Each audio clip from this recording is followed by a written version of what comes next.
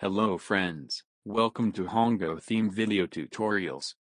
In this video I will show you how to import demo data in your website using Hongo import tool.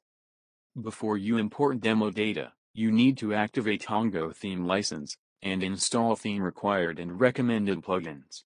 If you have not done so, then you can refer our other videos to activate theme license, and install plugins. Then go to WordPress dashboard, Appearance, Theme Setup, click Import Demo.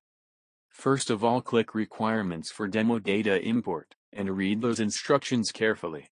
You can contact your hosting support to achieve some of those requirements for smoother demo data import. You can view the large and growing list of ready stored demos, and hover over any demo. Click the icon to view that live demo site.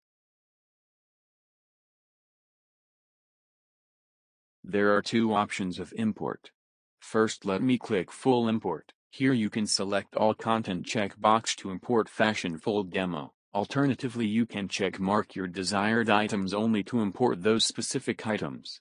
But I want to import full demo, so let me check mark all content, and then click Import Full button.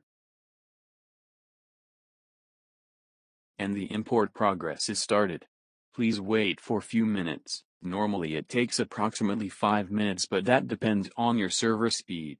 It is importing one by one checked items, and showing you the progress.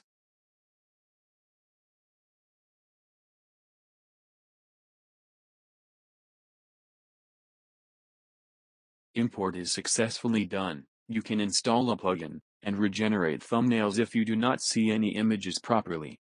Let me go to front website. Wow, it's awesome and showing full fashion demo site, so you can start adding your content to make your store live. If you want to import some specific pages or posts, then click on individual import. Here you can see the list of all demo pages, posts, products and section builder items, which includes header, footer, mini header, mega menus, etc. You can click this icon to view that page in live demo site. Also, this import will be helpful if your server do not have enough speed to import full demo data, and it gets timeout.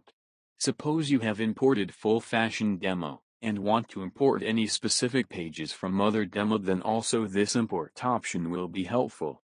So here you can check mark your desired items, and click Import Selected Items button, and that's it.